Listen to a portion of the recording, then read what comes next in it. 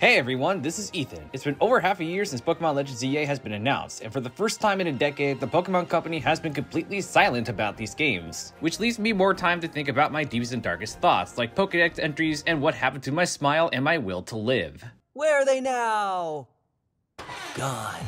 But in all seriousness, we're going to do something different here on the channel. We're going to speculate 10 potential Mega Evolutions we might see in Pokémon Legends Z-A. I know a lot of people have looked at the leaks to determine what we might see, but for this video, we're going off patterns based on Pokemon's recent history, like what archetypes they've explored so far, or what regions they've given most attention to. And with the rules out of the way, let's get started. Let's launch!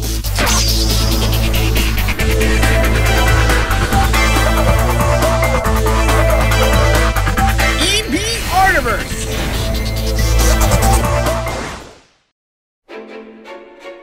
Starting things off with the big guy, Mega Dragonite, or a Colossian Mega Dragonite. Keep in mind, every pseudo-legendary up until Generation 7 has been featured in a gimmick one way or another. It could be a regional form, a Gigantamax form, a Paradox form, or a convergent species, and with Dragonite being far behind from its successors, I say it's very possible we'll see Dragonite obtain a Mega Evolution.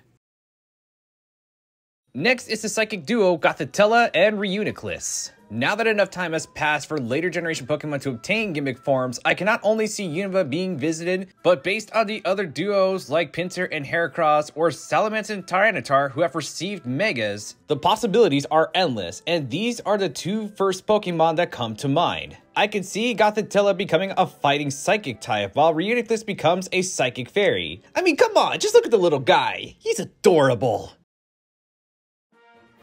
Next is Mega Crocodile. Same thing I said about Gen 5 Pokemon possibly obtaining Mega Evolutions, but Sandile is one of the natives to the Kalos region. And with how popular Crocodile has become over the years, it's only a matter of time before this Pokemon receives a gimmick form, especially a Mega. Heck, I could see them changing its type to a ground dragon type. How awesome would that be?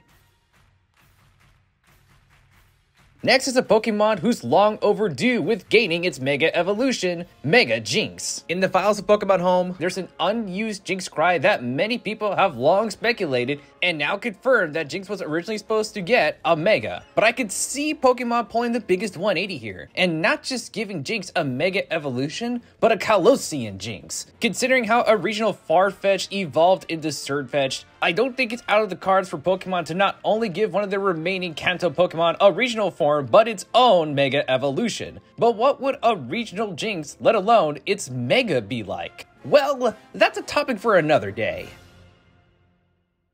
Now there's a ton of Pokemon from Johto who have already received Mega Evolutions or their own regional and Paradox forms in recent generations. But you know who hasn't received a gimmick form? Wobbuffet. With how popular this Pokemon has become because of the anime nonetheless, it's only a matter of time before Wobbuffet is received some love. And a Mega Wobbuffet makes most sense. I can see its tail consuming Wobbuffet to eventually become a psychic ghost, just because of who Wobbuffet is based on. The Japanese comedian Hayashiya Senpai. I'm hoping I'm pronouncing that correctly, but you can see what I'm cooking here. Circling back to the Johto region, we have Mega Sudowoodo, for the same reasons I stated about Wobbuffet. Its Mega seems pretty obvious since I can see them branching out into a much bulkier tree, or potentially a whole forest. Considering Brassius Terra types its Sudowoodo into a grass type, I feel they may have been hinting something here, but that's just me. Next is Mega Crobat, or perhaps a Colossian Golbat. The Zubat line is one of the few Cantonian and Johtian Pokemon who has not been featured in a gimmick quite yet. With the immense love some people have for Crobat, not to mention it's another native to the Kalos region, it would freshen things up for a Colossian Golbat or Crobat to receive a Mega Evolution. Circling back one more time to the Unova region, we have Mega Gigalith. With Gigalith being another Kalos native, it lives in Reflection Cave, an area you can find Carbik and Deontay. With the many mirrors and crystals glowing about, I can see Gigalith not only obtaining a regional form to reflect what this cave could have been centuries ago, but I can see a Mega Evolution and probably taking on a more rainbow appearance. You know, this kinda alludes to another buddy of mine. Chroma Stone! Nonetheless, I know we're most likely not going to go to Reflection Cave in Legends Z-A, so I'm sure they'll find a way to reference this in some shape or form, and this is the perfect Pokemon to do this with.